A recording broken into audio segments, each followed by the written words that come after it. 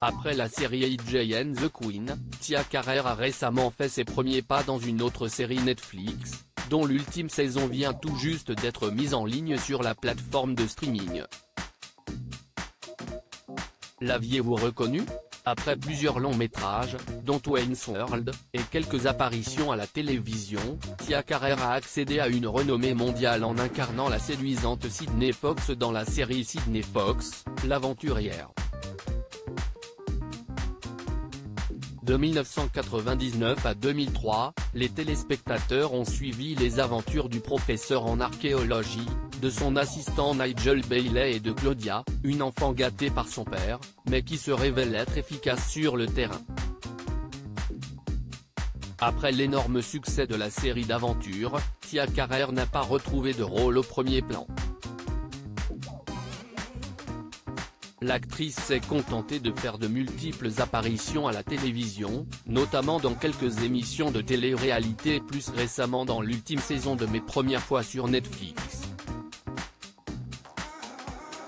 Tia Carrere, son apparition surprise dans Mes premières fois après la série AJ and the Queen, créée par RuPaul et Michael Patrick King, Tia Carrere a poursuivi sa collaboration avec Netflix en apparaissant dans l'ultime saison de Mes premières fois.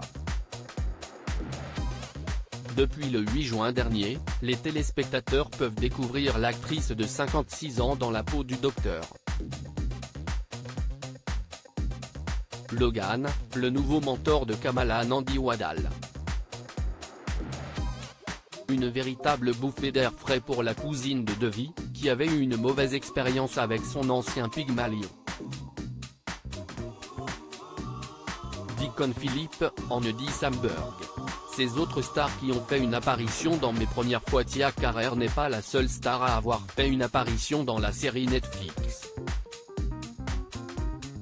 Pete Gardner, qui a joué dans la fiction Crazy Ex-Girlfriend, a campé le rôle de l'entraîneur de l'équipe de natation de Sherman Oaks et patron de Paxton dans l'ultime saison de Mes premières fois.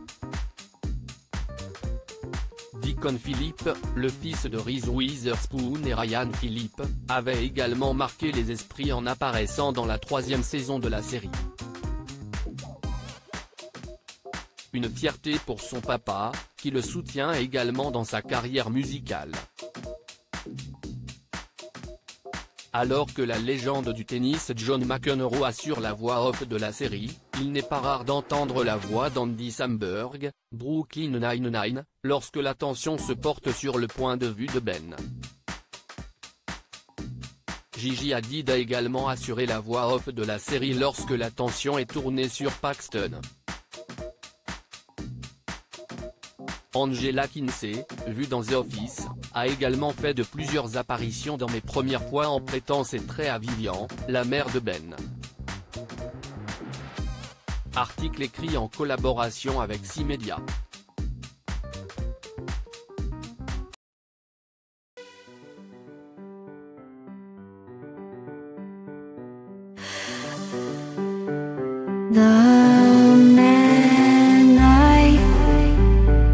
Love just had a heart.